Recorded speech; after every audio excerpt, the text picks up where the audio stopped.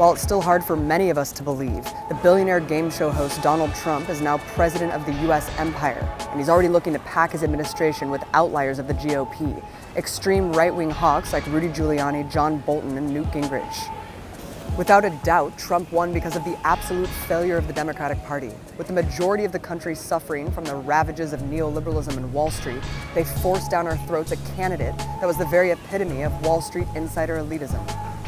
The DNC totally repudiated the wave of new progressive voters that had been inspired to get involved, and they refused to acknowledge key issues for Americans.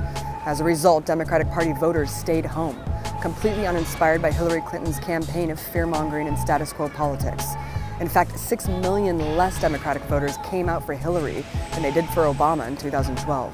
With the Trump presidency, the rights of women, immigrants, workers, LGBTQ people, Muslims, and more are under severe threat from both the policies he said he'll introduce and from far-right supporters emboldened by his rhetoric.